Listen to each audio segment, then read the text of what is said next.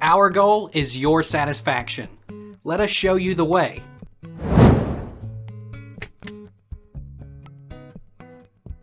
What months are property taxes due in Arizona?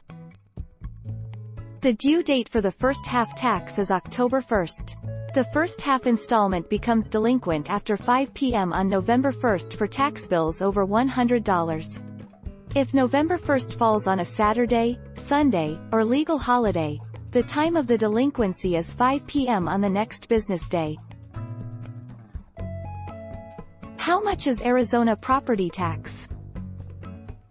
The state of Arizona has relatively low property tax rates, thanks in part to a law that caps the total tax rate on owner-occupied homes.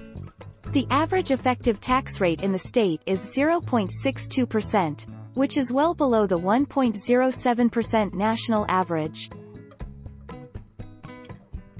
What state has the highest property tax? New Jersey. 1. New Jersey. New Jersey holds the unenviable distinction of having the highest property taxes in America. Yet again, it's a title that the Garden State has gotten used to defending. The tax rate there is an astronomical 2.21%, the highest in the country, and its average home value is painfully high, as well. Does Arizona have a personal property tax? For property tax purposes in Arizona, personal property is defined as all types of property except real estate. Taxable personal property includes property used for commercial, industrial, and agricultural purposes.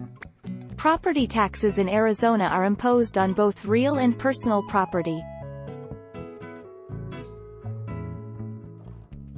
Take our lead. Let's help you make your mark.